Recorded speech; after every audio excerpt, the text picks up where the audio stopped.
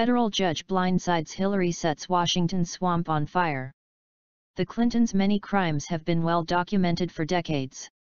From Whitewater to Uranium One, they've proven that they are conniving, ruthless, and will do anything for money. Thus far they've been able to escape justice thanks to their connections, much to the frustration to the American people.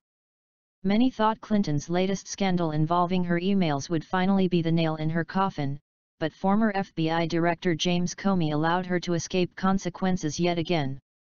But now, there are some determined people in Washington who are refusing to let this case slide, and a federal judge's order has the Washington swamp in panic mode.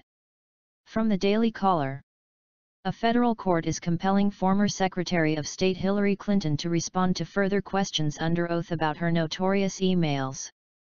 U.S. District Court Judge Emmett Sullivan issued the ruling Wednesday in response to a lawsuit from Judicial Watch, the conservative research and investigative group that has long had its sights on both of the Clintons. Judicial Watch celebrated their major win in court. Heavy check mark at Tom Fitton. Breaking. Court rules late today. Hillary Clinton must answer more email questions, including key QS about the setting up of her email system. Court denied our request to unseal VID depositions of Clinton aides. Great work by Michael Beckshaw. Twitter adds info and privacy. Getting the Clintons into court has taken forever, but maybe we're finally approaching the truth.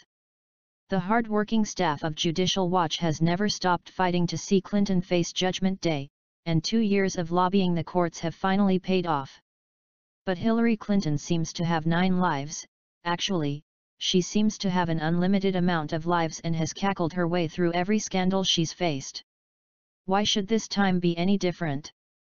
Well, for starters, Hillary isn't the only one being dragged into this latest suit.